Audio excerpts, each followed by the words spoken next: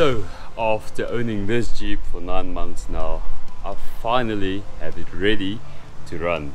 So first off, I want to thank all of you who contributed to the success of getting this Jeep running. I had guys all over, local, worldwide, Romania, Spain, UK, you name it. Everybody contacted me and gave me advice, and for that I would like to say thank you all. I do appreciate that a lot. Okay guys, so while I was cleaning this Jeep for the first time in months, I was thinking to myself, what am I going to say? What will the content be of this video? So as you guys know, in the previous video I blew up my turbo, so let's start with that.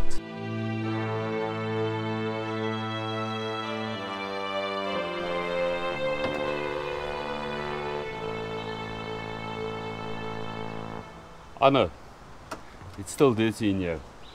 What I've done is I've replaced my stock turbo, the one that this Jeep actually came with. So that's back on there. Stock airbox is on there. I know this little strap is just temporary. I'm looking for another airbox. I've also kept my catch can, which I hope to serve just as a little bit of a backup, because I do feel this Jeep still needs to run in. It's got a little bit of a blow by. It could be the rings that still needs to seat. And on this side you can see my catch can, and I've got an external oil pressure sensor. This gauge I need to get into the Jeep somehow. Not sure how. I'm going to get this little pipe through there and then where I'm going to mount this, but this is utmost important, as the existing sensor on this Jeep, they just don't last. The new one I put in already broke again, so what's the point? So I'll rather trust this, and then we'll be good. And I'll also have to put in a boost gauge somewhere in the Jeep. Now as for the bumper, this thing is smashed up, it looks bad, it's old. I've already ordered some parts to make my own bumper. This is gonna get interesting because I want to make a new bumper my style and focus on making my own headlights as well. This is potentially going to be an epic video, so make sure you hit the subscribe button and the like button and follow this channel, because that's going to be awesome. Now as for the rear of this Jeep, this looks the most outdated you can ever see in your life. So same plan, we will be making our own little bumper at the back, and you have to stay tuned because I'll be using CAD, 3D printing, laser cutting, everything I have to my capability to make the best bumpers and modifications to this Jeep I possibly can. Now looking from the side, you can see that this Jeep is sitting low. That is also a plan I've got, is to put this Jeep on a lift kit, and then hopefully it will look better and drive better off-road. So guys, you know that I don't normally keep a vehicle this long to get it fixed.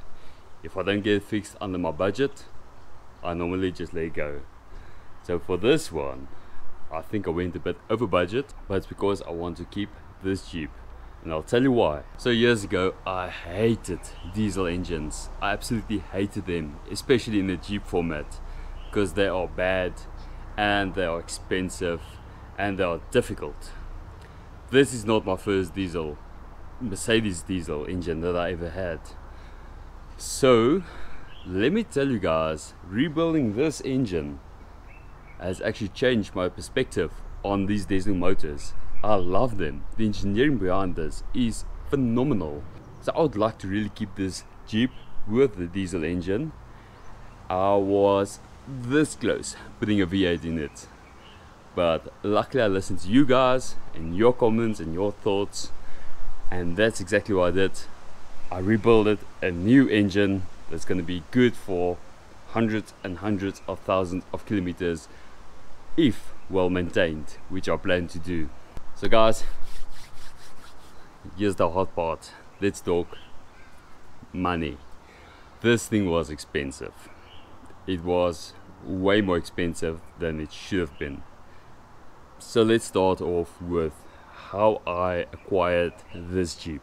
So I saw a listing on Marketplace. I asked a buddy of mine to go and have a look at it. I paid the money to the guy. I struggled to get hold of the guy afterwards. We struggled to get the Jeep here. So eventually I got it here. So I'll be listing all the prices in South Africa rands, but I'll also show what it is in US dollars. So the Jeep was 23,000 rand. That's not bad. That was cheap. But I didn't know what was the condition of it. The guy said it was running, it was on the road, no license fees, whatever. Okay. So my buddy went to go fetch it, and there was a huge hiccup. He couldn't take it after I transferred the money.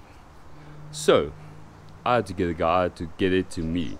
That cost me 1,500 rand, which is not bad. Then eventually I got it here and the injectors were leaking. So I bought another set of injectors, second hand, 3,500 rand. That's currently in here.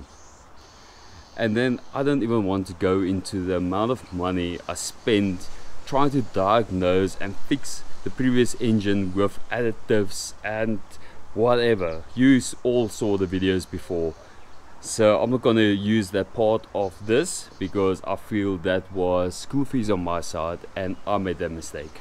So now let's get to the engine rebuild price.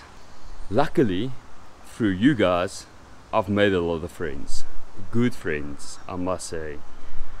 And I had a friend who had a sub-assembly sitting there by his house. He told me, listen, take it, 3,000 rand and you can have it. So I bought a sub-assembly for 3,000 rand. That's not bad. Another guy said he's got a brand new engineered head with new valve stem seals, the valves have been lapped, everything. I don't have to touch it. So I bought that for 3,700 rand with exchange of another part that I had lying around. So let's call it 4,000 rand. Then I had to buy the gasket set. The gasket set alone was 3,500 rand for this Jeep. That is crazy. I haven't heard of that expensive one.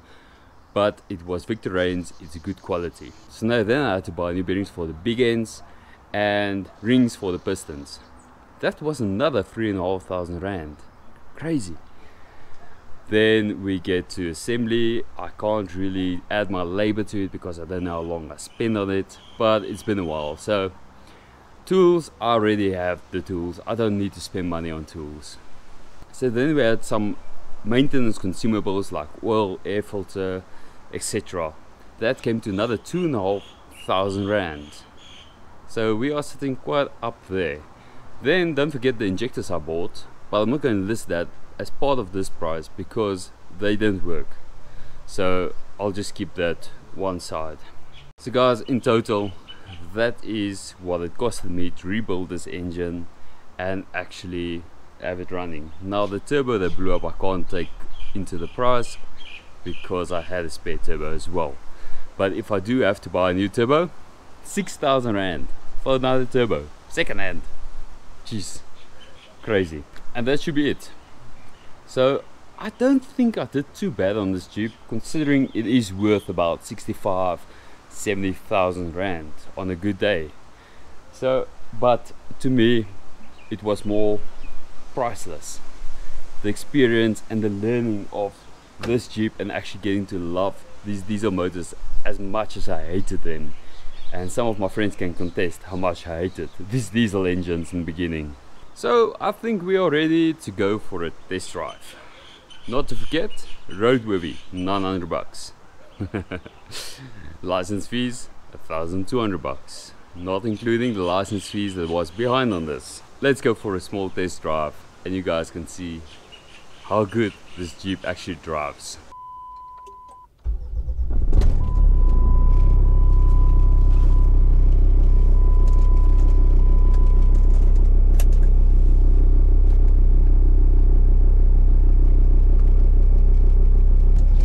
Okay guys, so this is just going to be a normal test drive, nothing crazy, no pulls. I have to, unfortunately, wear in this engine.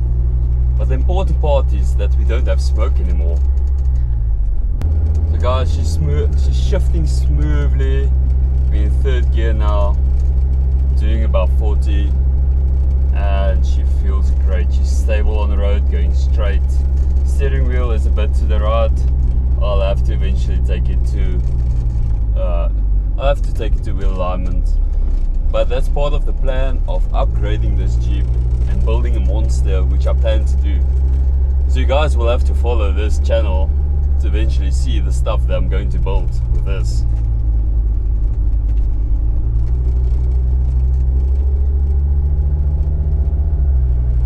No smoke, just pure driving, awesome here.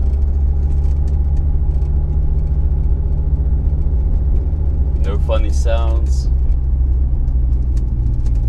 I'll also have to regas the aircon. Unfortunately, I had to take it apart. So, but that's part of rebuilding engines. You have to take out stuff. So let's make a right here.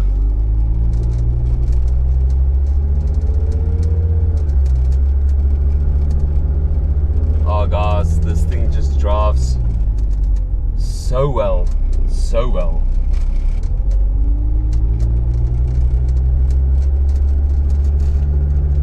We have some creaking noises on the inside. I've got loose interior bits. All stuff I'm planning to fix eventually, and then this Jeep will be good as new with 317,000 kilometers on it, with an engine that's got like 5. So yeah, I'm enjoying this. I'm really enjoying this. I can do this. I can use this vehicle as a daily. So I must mention, part of the noise would be the engine mountings, which is still pretty hard. I mean, I made them out of 60 Shaw, so that's pretty hard for engine mountings, but they will just last for years. I will eventually upgrade them to proper ones, or maybe original ones, but that will be much later, and it's not something I'm too bothered about now. There's a lot more that I actually need to do, like fitting a new front prop shaft, which I don't have, and just fixing the control arms and all the bushes, but that is all part of the lift system that we have to do on this Jeep. As you guys can see, we are just driving fine. This Jeep is feeling so good. So let's go back home and wrap it up from there. Okay, so now that everybody knows that this Jeep is running and the price it costed me to fix this Jeep and to buy it, put your thoughts and comments down below on what you think. Was it worth it, or should I have just stopped and let it go? Thank you guys for watching, and thank you for all your support. I appreciate it a lot. Keep safe. Cheers.